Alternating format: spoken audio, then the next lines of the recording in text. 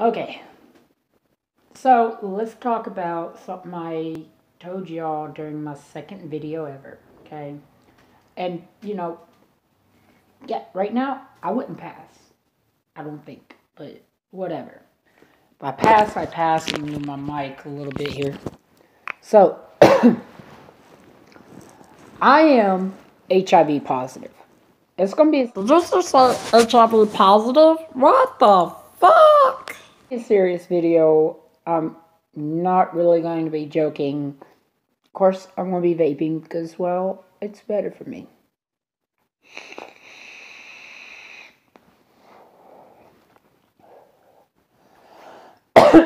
So, what is HIV? What do you mean by HIV?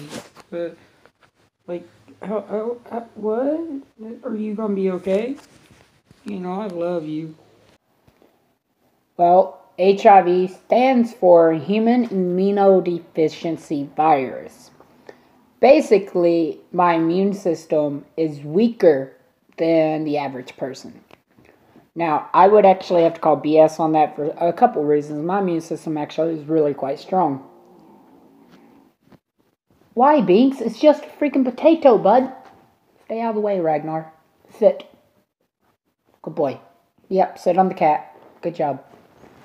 But HIV is meant to weaken your immune system. There's no real cure. There is a test going on right now.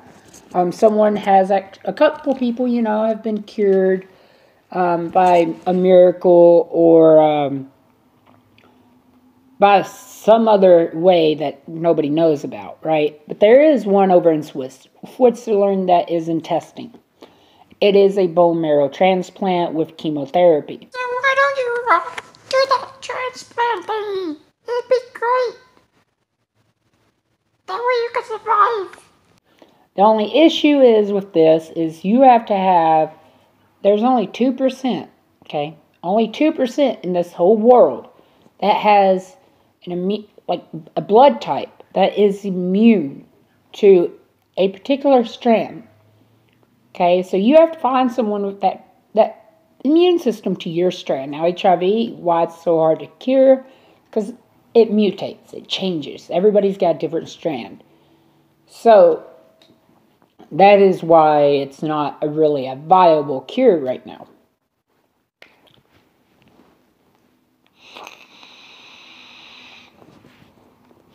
Did you just touch my headphones? No, man. No, I did not destroy your headphones. Your headphones were like that before. I promise. Don't look at me.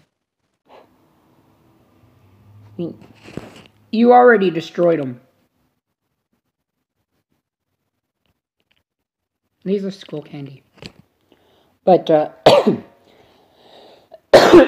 me talk to y'all a little bit more about how I got it, okay?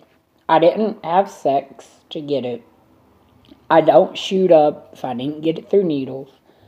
I got it through birth, okay? My dad was hemophilia, so he would bleed easily. He was a free bleeder, and it wouldn't stop. So it'd take a long time for it to stop, right? So he had to go get a plasma transfusion back in the 80s before they really tested everybody's plasma donated. What?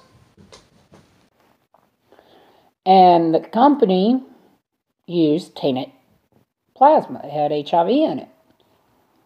And they sued. All right. They won because the company went on 60 Minutes and said, oh, it was cheaper for us to use it than to get rid of it. Like, really? Seriously? Wow. So, that was before I was born. I was born in 94, so it was early 80s. And my mom and my dad, of course, they had me. So my mom got it, I got it. I've lived with it for my whole life. It's never encumbered me. It's never really actually hurt me. In fact, I've gotten a lot of cool experiences from it. 2004, August, What kind of cool stories, Mom? I want to say Like you 6, get to be on TV or was something? my first time at this camp for HIV and AIDS. I love this camp. And as soon as I can start donating to them and be able to go back as a counselor, I will. But in this camp on this year, I got to meet Anna Nicole Smith.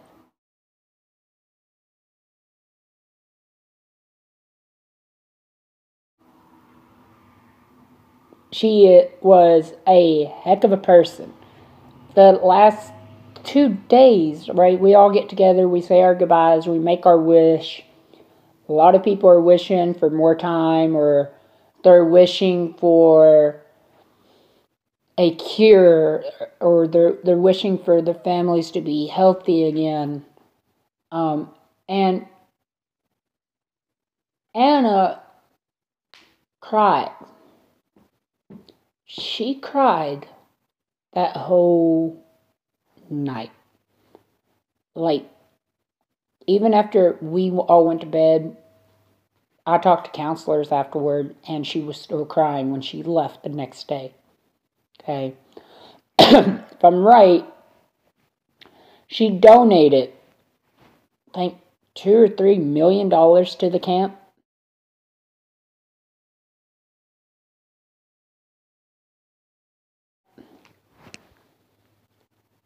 Which, that's a lot of money to donate to kids that you never really met. And you only met them for a week, and you was crying because you had to leave. That's outrageous. She was a very sweet person. As a kid, I didn't know who she was, right? I had to go home. My mom was mad because she had sent us home with one of her shirts of her being in a bikini on a motorcycle. And that did not work with parents. But that's beside the point. She was a good person, and I wish I would have known who she was, because I would have really have enjoyed meeting her. I did get to sit down. I did get to talk to her a little bit. And try and chew up my purse. But after that, I think it was 2009, 2010 in August, I got interviewed by Nickelodeon for another camper, right? And he had got the very first Halo Awards.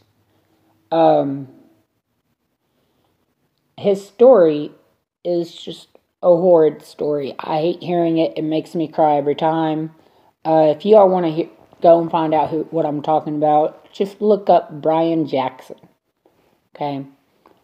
He's an amazing dude. And his little brother, I was his counselor in training.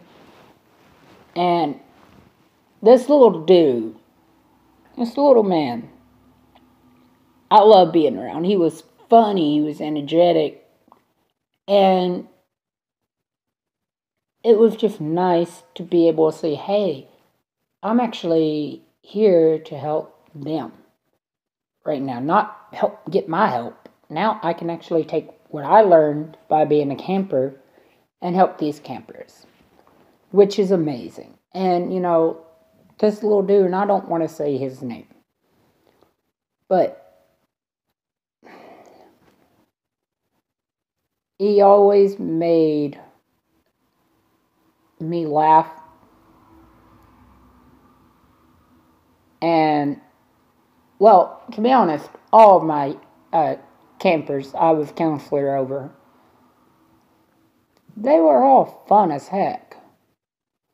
Now, I also got to go to Denver, Colorado.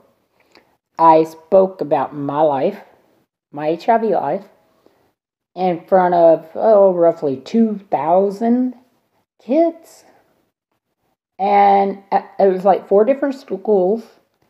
And after each time that we did it, we had 4 kids, all of them telling their story. One of them was Brian's sister, because she was like, I think she's 2 years younger than me. His brother's either 5, 6 years younger.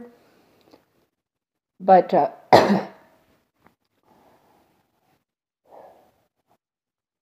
After every time we spoke, after all the other kids got done, we'd sit at the stage, or we sit right as their kids are going to their next scheduled event.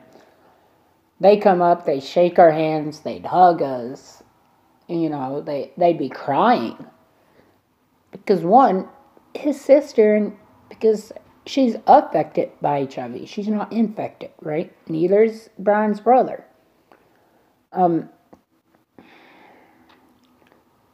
So she would tell her brother's story, but through her eyes, and how it's affected her. Now, going to camp, I heard some horrible stories that made me want to cry. I know of kids that fight just so they can go to school. But yet these same people fighting them are afraid of them. Afraid of HIV. Because, if we touch you, we'll get HIV. But yet, let's fight you. Logic. Now,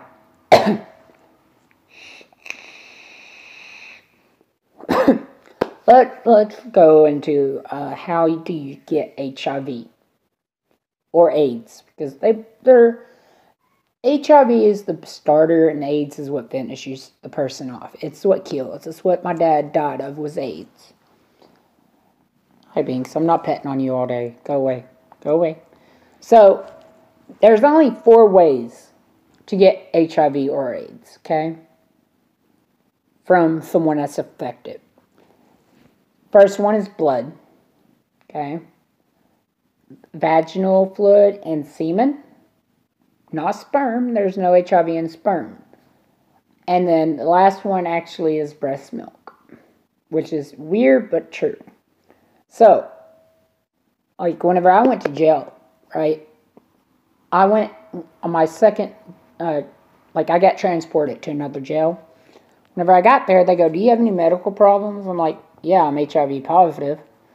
And one of the guards that we called Reg, she goes, "Oh my God, does that mean I'm infected?" I looked at her, I'm like, okay, first off, there's 4 ways to get HIV and AIDS.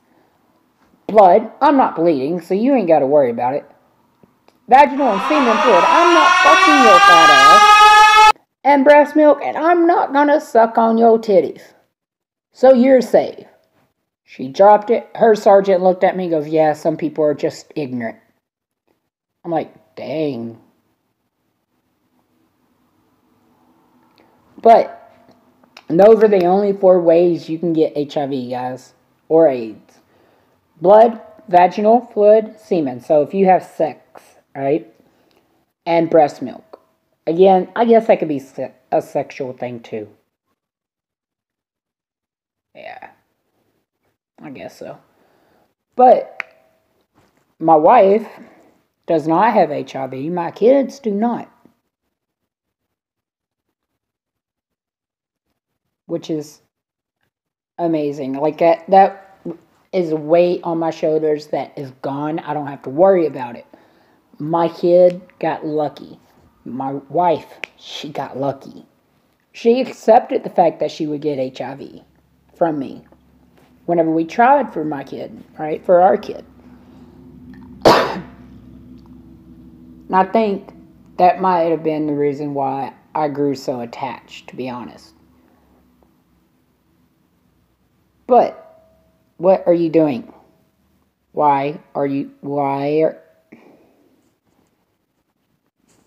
You know you're not my cat, right?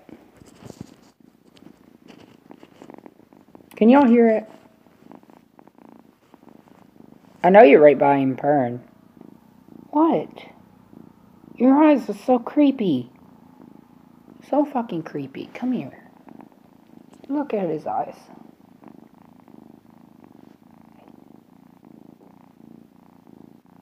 See it? See the blue? What?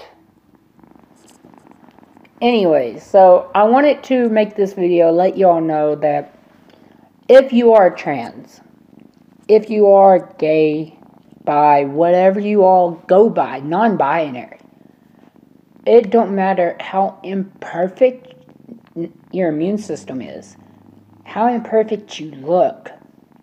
Just remember to be your beautiful self, Okay? Because you might not be able to pass one day, right? Big deal. I went yesterday to work with no makeup, nothing. Just my hat on for work so, my hair don't fall on the food. And I still got called ma'am.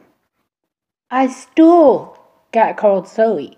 I still got called she, her, all the correct pronouns without makeup. So, it just goes to show you will still pass whether you think you don't pass or not. And trust me, girl, my shirt is not flattering. Okay? My shirt don't show shit. It kind of look like that. Like flat, with maybe a little indentation. By the way, this was the shirt I used whenever I was homeless, so it's stained all to hell. But, God, I thought I put my hair up better. But for now, I'm going to get out of here. I'm going to leave you off on a vape. Just remember, everybody is different. Everybody sees things differently. So, just because you don't think you pass, don't mean other people won't.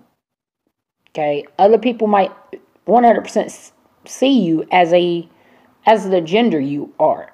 Okay? So, just remember that. You are beautiful as you are, no matter what people tell you. For now, I love you guys.